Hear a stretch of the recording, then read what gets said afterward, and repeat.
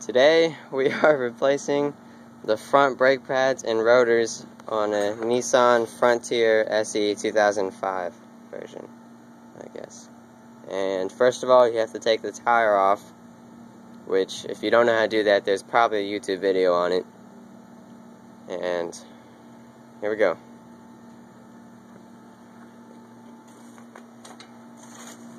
Get in the way. First of all, there are two bolts behind you. I don't know if you can see this. He's taking them off right now. There's one up here, right here, and then there's one at the very bottom. Down here. I don't know if you can see. There we go. Okay, you don't need to get in that close. Shut up. This is going on YouTube, so they gotta know exactly how to do it. Otherwise, there's no point in making this video. And then you take the brake calipers off. And you can just really put them anywhere. Make sure you don't stress the brake cable that holds the brake fluid, because you don't want any holes in that or anything. And then you take the brake pads off. There's a lot of wear on this one. Especially on the back, there's a big groove. That's why we're replacing it.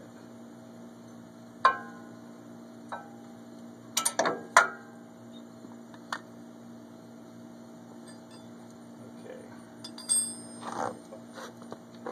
Now here comes the hard part. You can go by again. The next part for this is you have to take these two bolts off in the back. I don't know if you guys can see this. There's one right here at the top. There's one at the bottom. These were a pain to take off last time. We already did the other side. It took like half an hour just to get those things off. Let's see if you can get it off first time. If you have trouble getting it off, you can use your foot, because your legs are the strongest part of your body. Man, that was a lot easier that time. Yeah, last time we had to use an air gun.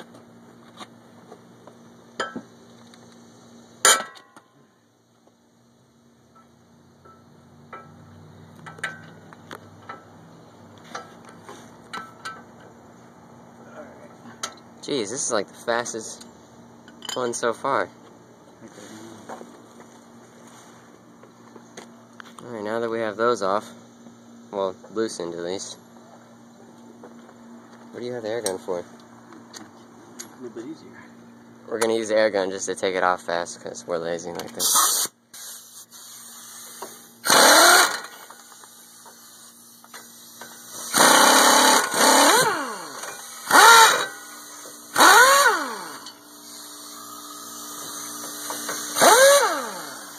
There you go.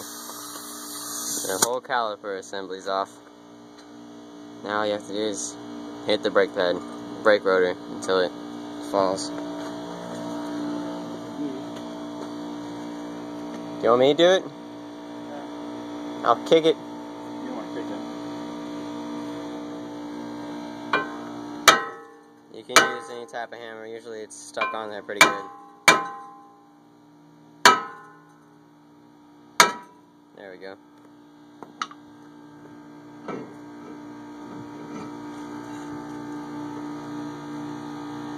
Hopefully they can hear our voice pretty well.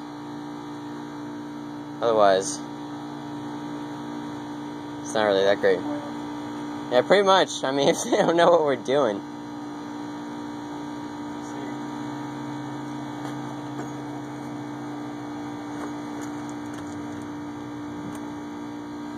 These are the new rotors. Hey, put them next to each other so we can see what they look like. When you get that one out of there.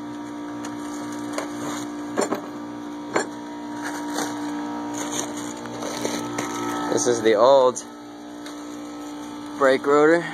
It's all rusted and everything on the side. There's a lot of grooves. He really wore these things down. And these are the new ones. Nice and shiny.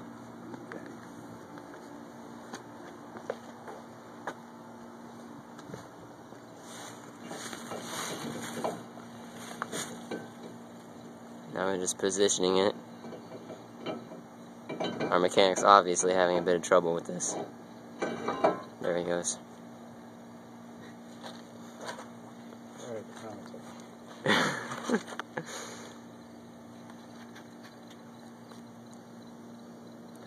And now, basically, you just do the same thing in reverse for when you were taking it off. Put the 2 bolts back on first.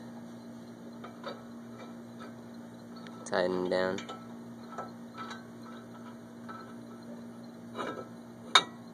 Need me to hold that for you? The rotor?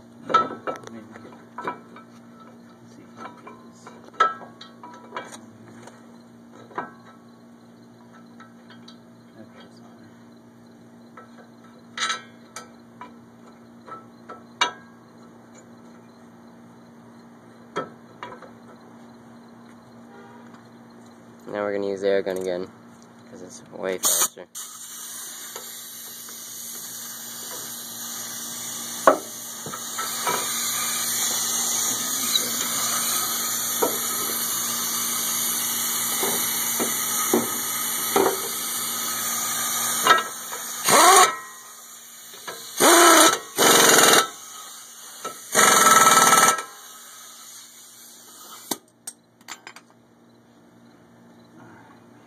Now,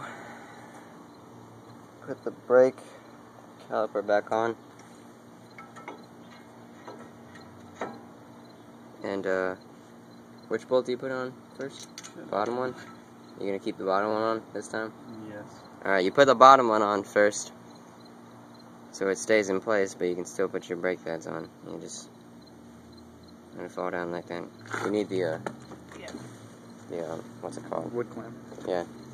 And you can use, there's plenty of methods for getting these pistons depressed, but we're using a wood clamp, which we find the easiest method with least stress.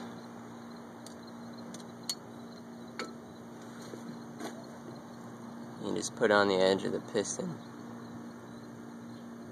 and simply screw it in.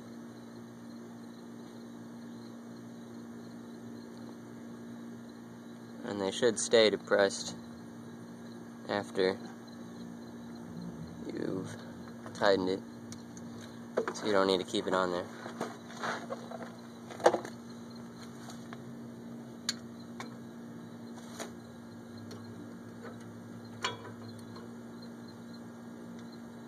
Do you mind if your face, gets in the shot? I don't care.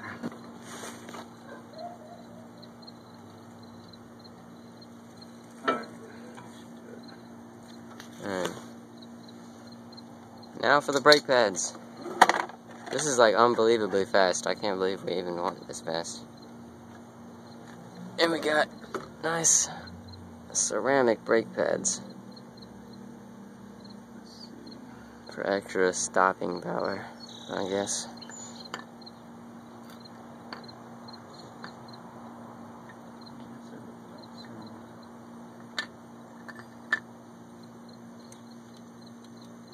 You got it? Oh. Yeah. And you take the lube that you get in the packaging. You just... You have to buy it separately. You have to buy it separately? Yeah. That didn't come with it? No. Okay, well you have to buy it separately. And you just put it on the edges. What would that be called? Like Ears. the lips or whatever? Ears. The gears? Ears. The ears. You put it on the ears of the brake pad. Those 2 little things right there that you obviously can see with purple. And the back one, you just kind of slip it into place. There should be 2 clamps, right? Yeah. There's 2 clamps you have to push into. Can't really get a good shot of it because... There you You'll go. be able to see it on the front one.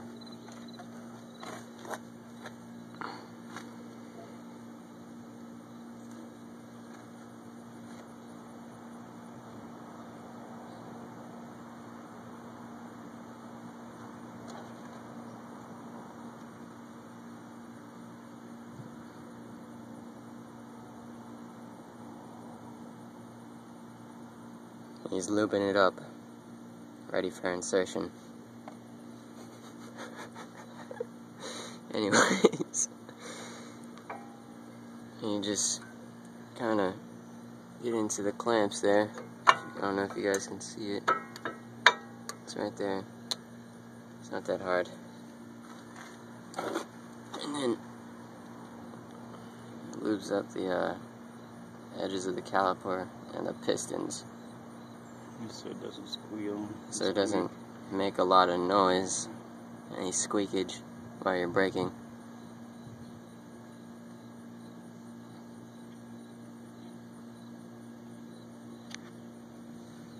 Alright, it's pretty easy. And he just puts it back up there and tightens down the top bolt. You need a wrench? Yeah. What size was it? You got it? Alright. Also, you don't want to have anything under the brake rotor in case you're a jack, which we really shouldn't be using a jack. We should be using a jack stand, but we don't have one. But you don't want to keep your hands or legs under the rotors in case it falls, so it doesn't like crush you. Because cars are heavy. Anyways, you just tighten up the bolts on the caliper to get it back in place. You want it pretty tight, really tight actually, so it doesn't come undone while you're driving down the road. That'd be bad. Alright. Now for the tire.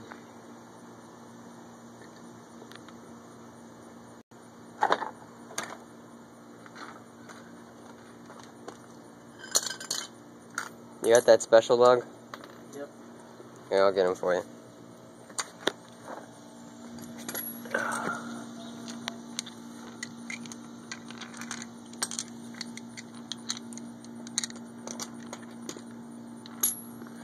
Alright. Now I put the tire on.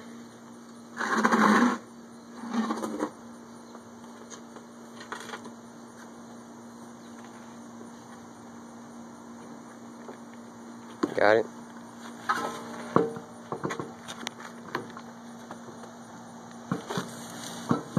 Let's pick it up. You got it all lined up.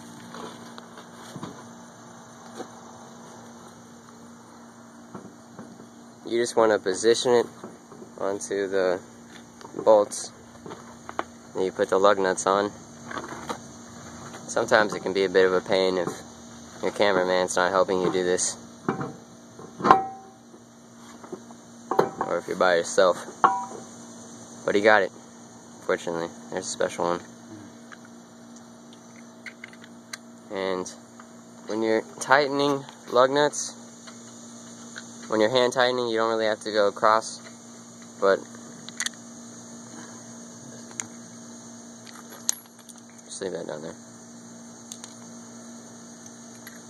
Just go across to show them what you should do. See, you want to go across so the tire tightens evenly on the That's pretty much it. on the rotor. And that's how to change a brake pad and rotor on a Nissan 2005 Nissan Frontier SE. Thanks.